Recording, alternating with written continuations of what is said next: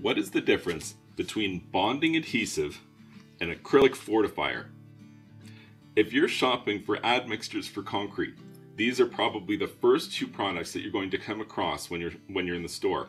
And it's important to understand right away, these two are not compatible. No concrete mixes can contain both of these. It's an either or situation. So what is the difference between the two? Well, first of all, they're pretty easy to tell apart because one is very thick, while the other is very thin. So it makes it really easy to identify them right away. So what are these and what are they used for? PVA, or polyvinyl acetate, or white glue as you might know it as, works in a concrete mix kind of exactly the way that you think glue might work in a concrete mix. You pour some in and it kind of just glues everything together, and it does make it stronger, so that is useful.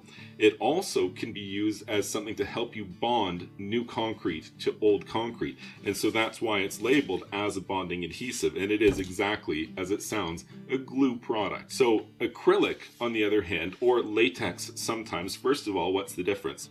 Latex comes from trees, whereas acrylic is a man-made product similar to latex. Acrylic, or latex, is similar to PVA, but it responds differently in the presence of water. PVA has a tendency to re-emulsify, where latex or acrylic products do not, so that's a useful feature to know. I typically would endorse the use of something like a PVA product when you're not exposed to moisture or water, whereas I would say use an acrylic or latex-based product if this concrete application is going to be outside or exposed to continual wet, dry elements.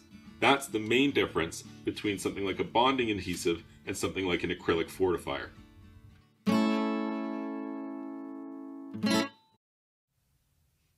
Have you ever had a terrier before? They're definitely known for being very vocal dogs, and Mary here likes to bark anytime that she's not within my immediate vicinity. And so I can't seem to film these videos without the chiefs of security barking away in the background. So I've had to start including her in the fun, and as you can see, she seems very comfortable with the new situation.